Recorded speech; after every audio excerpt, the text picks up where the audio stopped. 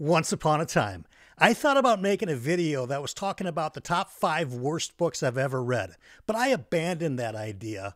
Why? Because what's even worse than the worst book? The most disappointing book.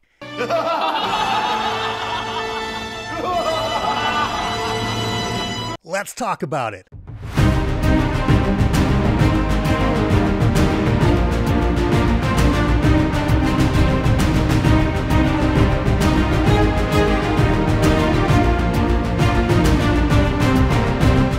Hey, welcome back to BellTube, everyone. I am Brian Bell. If it's your first time here, welcome on in. We talk a lot about science fiction, fantasy, and sometimes lit RPG here on the channel. Today's topic is going to be 5 of the most disappointing experiences I've ever had a reader in this genre.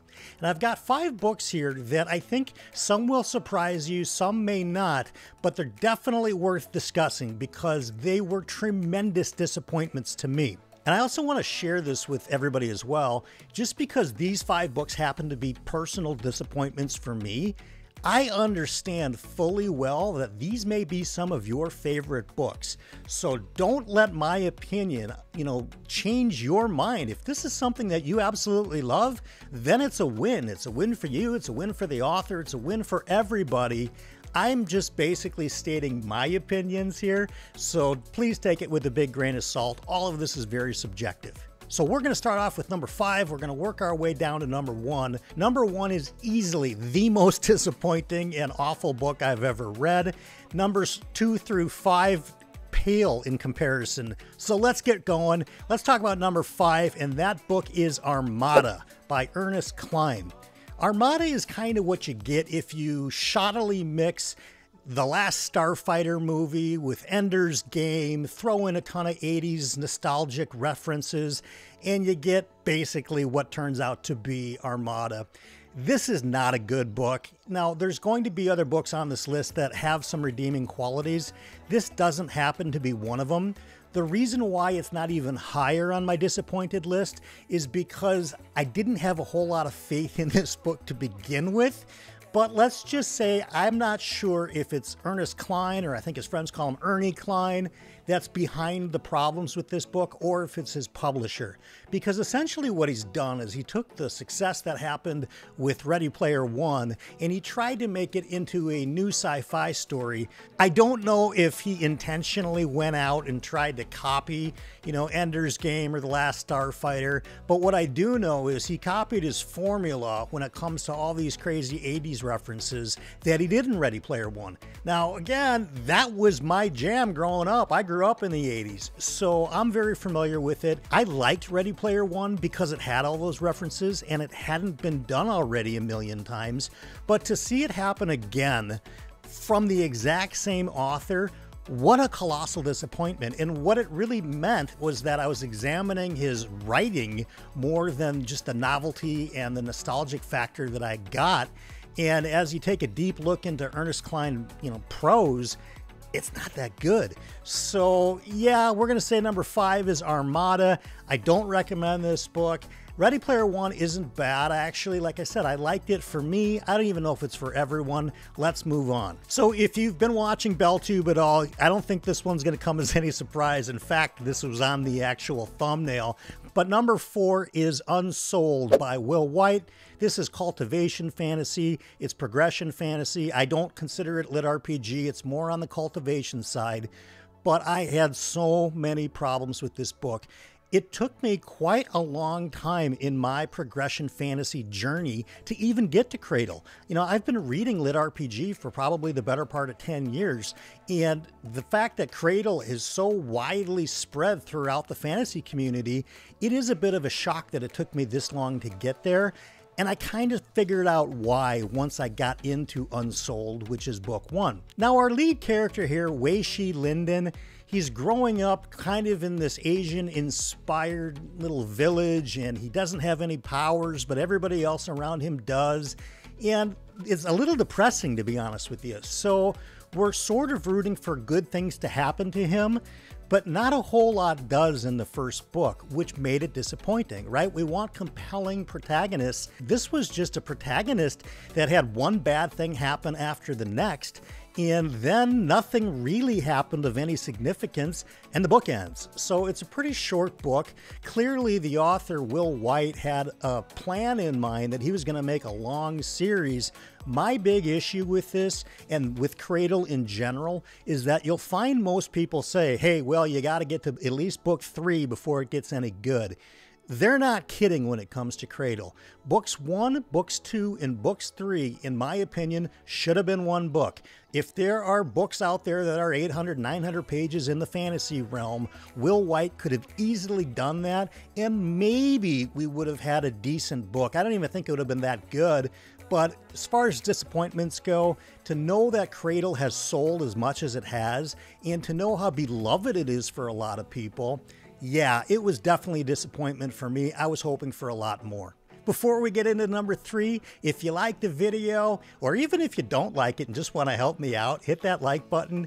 And if you want to find out more about what we're doing on the channel and you want to see our whole catalog and get updates as new ones are released, think about hitting that subscribe button. It does help new people find our channel, and we've got a great community here, and we'd love you to be part of it.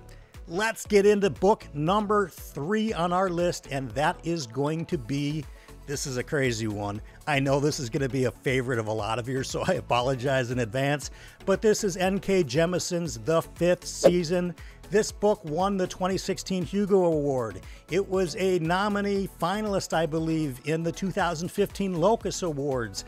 Yeah, I know it's highly acclaimed, and my disappointment level was not about the prose or the writing style. It doesn't take very much into the book, probably page 1 or page 2, to realize that N.K. Jemisin is a talented author. There's no doubt there. My disappointment was in the story and in the lack of characterizations. I just didn't care about the characters. I didn't care what happened to the planet that they were on. And most especially disappointing for me, and I didn't really realize this until the very end of the book, and no, there's no spoilers here, but there's a great mystery involved here, and I sussed it out kind of like around chapter 3. And for me, that was a great disappointment because I love when my expectations are subverted. I love when authors throw a curveball. But when I see that curveball coming, it's just a huge bummer. I know a lot of you love it. It didn't work for me. My 3rd most disappointing book that I've read in the genre, N.K. Jemisin's The 5th Season. Okay, coming in at number 2 today on my most disappointing list is a book that I really was disappointed in because it's the 3rd book of a trilogy, and I had grown some expectations from book 1 and 2. This is the Hunger Games book 3 called Mockingjay. Now, boy, was I disappointed, and it has been a long time since I've read this book, so I don't remember off the top of my head all the specific things that disappointed me, but I do know that there was those love triangles that I just can't stand in this type of fiction. I know that there was a lot of meaningless death. It felt extraordinarily preachy to me. So in books 1 and book 2, we get this dystopian future, and these people from the different, they're not villages, I can't remember what they're called, they're sectors or something like that. And it's broadcast to everybody in the community, it's broadcast to everybody in society. And, I kind of liked how they did it. I loved that game show host, by the way. I can't remember his name. If some of you in the comments want to remind me what his name is, that would be great. But boy, Mockingjay, meaningless deaths, characters that are wholly unsympathetic. We've got resolution that just leaves us kind of going, what? That was kind of a head scratcher. And at the end of the day, I feel like Suzanne Collins, the author, is basically telling us, war is bad and people die and war changes people. And yeah, we get it, but it was so off theme to books 1 and books 2 that I'm not so sure she even knew where she wanted to take the story, but the publishing company maybe said, hey, you got to wrap this up. I don't know. If that was the plan from day one, then I really miscalculated when I started the series, because I don't remember ever putting down a book 3, which is going to be the grand finale, and going, well, what was that? Because, yeah, Total disappointment. That was number 2. And here we are at the number 1 most disappointing book in the science fiction fantasy genre that I've ever read. I know some of my personal friends and some of my booktube friends consider this to be a top 10 book of all time. And that surprises me, because the most disappointing book I have ever read in the genre, which I also think is the worst book that was ever put out in the genre for reasons I'll get into in a minute, is none other than The Magicians by Lev Grossman. I could not stand this book for all kinds of reasons. The first being that it took me no time at all to figure out that Lev Grossman knows how to write. So it wasn't, the disappointment in how did I pick up this book that is clearly written by an amateur. Absolutely not. The guy has good prose, but boy, can he not write his way out of the closet when it comes to writing characters. The plot was so boring. And talk about disappointment. This was sold to me, and I think it was probably sold to a lot of you, as this is kind of like adults Hogwarts, or if the Hogwarts kids went to college, and that college was called Breakbills, and they developed into mature adults, and what's the next chapter in this magical university story? It couldn't be farther away from Harry Potter if you tried. Harry Potter all had compelling characters. Whether you loved them or you hated them, you absolutely knew what they were all about. But the characters in The Magicians are the most unsympathetic, flat, disingenuous. I wanted to root against them the entire time. And there's sections of this book that are truly copied right out of other famous literature. Before I even get into my final thoughts on this, I found a review on Goodreads several years ago that I pulled up today that I want to read to you because I'm in complete agreement with what Mr. Urban is saying here. Lev Grossman has written an anti-novel, meaning that where most novels start from the premise of a character who grows over the course of the story, changing in response to challenges and realizations and maturation, this novel features a protagonist who is wholly passive, narcissistic, spoiled, and unaware of his basic unpleasantness, and who remains so throughout the story. The young adult Quentin is a proclaimed and self-proclaimed genius who has chosen to attend a college for magic called Breakbills. Contrary to his characterization by the author, he never does anything or says anything remotely clever or insightful in the course of the story. There are sacrifices, suffering, and loss, but nary a lesson learned by our poor dejected Quentin, who comes through the other side as obnoxious and boring as ever. And so it seems the joke is on us. Grossman has dared us to care about his characters, thrill at their adventures, and learn from their mistakes. But in the end, there are no characters, no adventures, and the mistake was ours in picking up this ridiculous book to begin with. Yeah, I can't agree more with that review.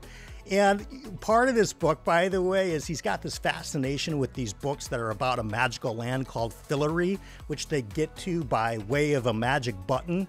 That's the part that I'm talking about that is just taken and lifted right out of Narnia.